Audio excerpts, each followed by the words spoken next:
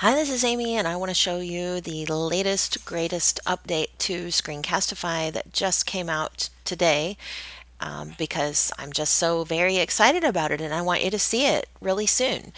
First of all, if you want to get the update and you're not seeing it yet, you can always just uninstall your Screencastify tool and reinstall it. You'll be sent to directions. All you have to do is just right click it, remove from Chrome, and then you'll get a link in a Google form that will take you back to the website and you can reinstall it. So if you try this and you don't see that, that's what you should try first to get the extension. All right, I already have it, so let me show it to you. Up here at the top, you'll see a little link you can click to learn more about it, but you want to make sure before you start trying it out that it's actually activated. So just like always, you want to check your microphone, make sure it's bumping, click the microphone and turn it down if it's going into the red. You want to make sure you have your webcam on so you can face your students or whoever your audience is. And then under show more options, you want to make sure that show drawing tools is turned on. All right, I'm going to start recording.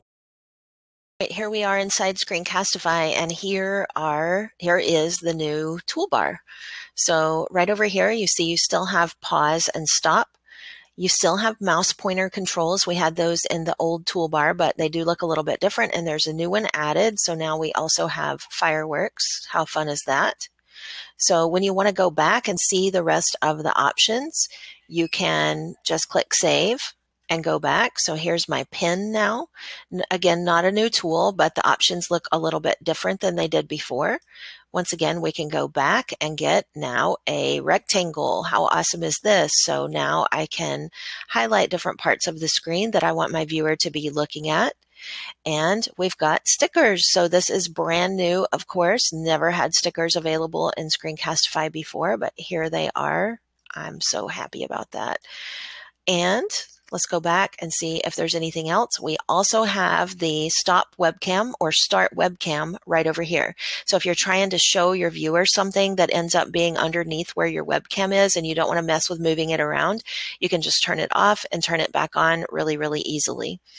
Like I always say, this is my favorite way to start and stop or to stop a recording right down here in the left-hand corner. But no, now you can also move this out of the way. Just click and hold on the little array down there.